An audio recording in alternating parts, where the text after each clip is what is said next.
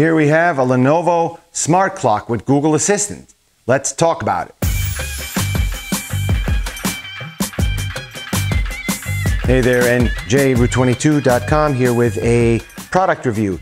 And today's product review is the Lenovo Smart Clock with Google Assistant. It's a little tiny little clock. I'm not going to go into specs or unbox it. It's already in use. The box is empty. I hate unboxings. You want to know why I hate unboxings? This wasn't in my script, but people love that feeling of opening up a product. I'm not part of that generation. I hate unboxing things. I have a box here for my Lenovo yoga tab, and I just fucking rip the shit open. I really just don't care about unboxings. I just don't I don't get it. But anyway, that's a rant. So against our better judgment, we now have this device. I have it because it sort of came free with that tablet I bought, and I got the tablet for like half price. I think I paid under $200 for this really decent Android tablet with good. I wanted a tablet with good speakers, so I don't have to deal with Bluetooth and all these extra cords and wires and charging up. This tablet has good enough speakers to be able to watch press conferences or whatever you want to check out in your kitchen while you're cooking without needing a second speaker. So it's good enough. I like it. It's cheap and it works. But I've sort of been on the I'm a little Luddite when it comes to these smart assistants. We had an Alexa, which I kind of took away from the family because I don't like that thing plugged in and listening to people. But I'm going to give this I'm giving this Google Assistant a try. It's a tiny little screen. There's no video camera on the front. You can't use it for video calling, which I don't do anyway because I don't call anybody.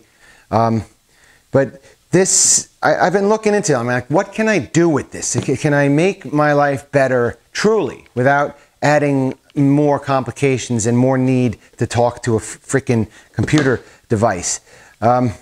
You can ask the weather, which I typically know the weather anyway because I just look on my computer and I get the whole 7-day forecast on Weather Underground or whatever I'm using, Windy, and you can see the chart and you can understand, okay, this weekend's going to be kind of rainy, whatever. I don't need to ask, hey, what's the weather? Today's going to be 91. Like, I really don't care about that. And for people who use their digital calendars, I mean, I'm not that busy that I need to keep calendar of meetings, and I have a pretty good little calendar up here, and I remember everything, so I don't need to rely on a computer device to keep my schedule.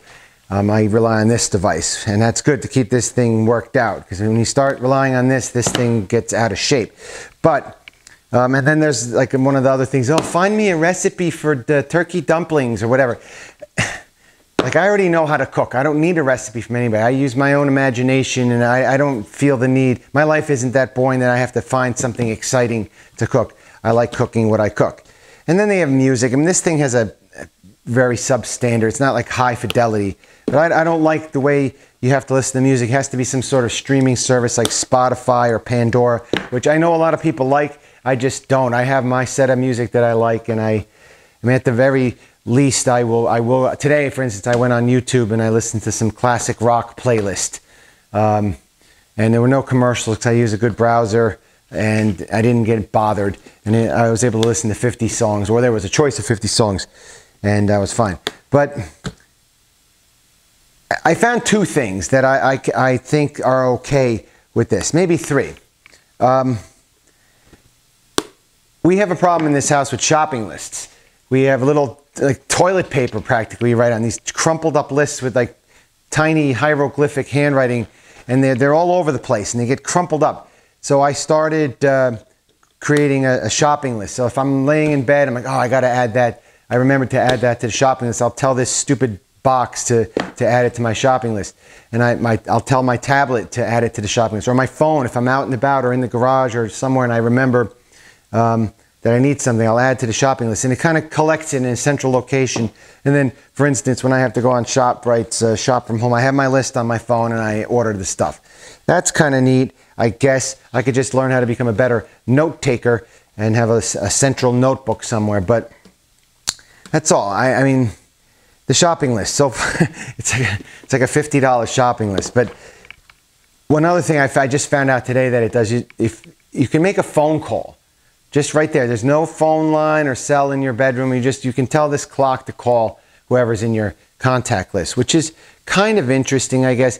I thought of it, it's like, say I was like that old lady. I've fallen and I can't get up. I can call my own home phone from this thing and tell somebody in the house that I'm stuck in the bedroom.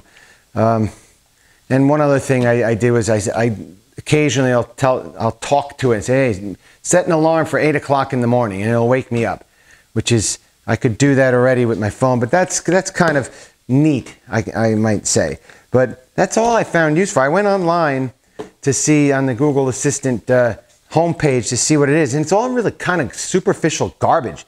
Oh, check my stock portfolio. Why don't you just check your smart portfolio on your phone or on your computer? Why do you need to check it? It's just checking. Check the scores. Check this. Check that. And I guess you could do turn off. I might try that one day. Like turn off the lights, and you need special light bulbs and with Wi-Fi bulbs. And I mean, one thing I might forget to turn off every now and then is the floodlights in the house. But I don't know. I don't think I like the thermostat. We don't have any of those smart thermostats. Turn the air conditioning down in the living room. And set the living room to 22 degrees or whatever it is. So I'm not really a big fan of anything automated. I don't really think it's worth the headache. First of all, you have to put all this money into it. And I don't think it really saves. I don't know what the return on investment is, but it's probably very slow. You know, 10 years, maybe 20 years, you might save the money that you paid for it. So I'd rather just not do it. If my thermostat, one of my thermostats breaks, however, one of the ones we have in the house, I may put a smart one in that I can do with my phone, but I'm not going to have it connect up to these automated systems. And also, your news options on these things, it's like all fake news, all this BS mainstream media, which I don't want to hear because it's nonsense. It truly is. I think that's going to change sometime in the relatively near future. I still like using my computer and going to a website on my own with my fingers and searching instead of having this thing curate the news for me. I'll find it myself. And I really do think the fact that people are constantly checking everything, I think that's a pandemic on its own. It's a first world mental pandemic. I gotta check this, check that, check that. The people like robots now. They're constantly checking their messages, checking their social media, checking. What the hell are they checking? Are they checking into real life ever? I really just don't get it. But we're going to keep this thing. Oh, one other thing this stupid thing does. It reads children's stories. So parents have gotten so lazy. They already have 900 million automated things. Now they need their little clock to tell their child a story. We read books for our kids and we tell our own stories. I'm constantly making up stories. It's mentally challenging too to make up a fun story that keeps the kids interested. But like I said, we're going to keep this clock. It's a nice little clock. Okay, it's like a little clock radio.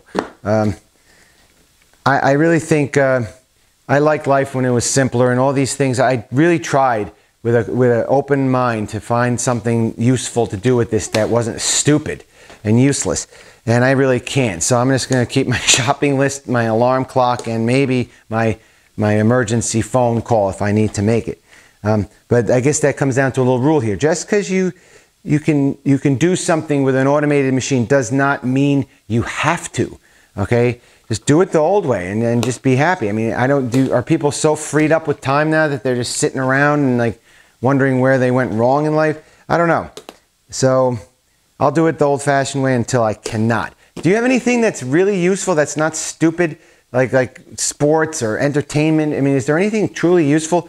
I mean, measurements? I can't remember how many ounces are in a cup. I don't know. If there's something interesting, please let me know in the comments, and that's it. Please subscribe, hit the like, and that's it, and I'll see you next video.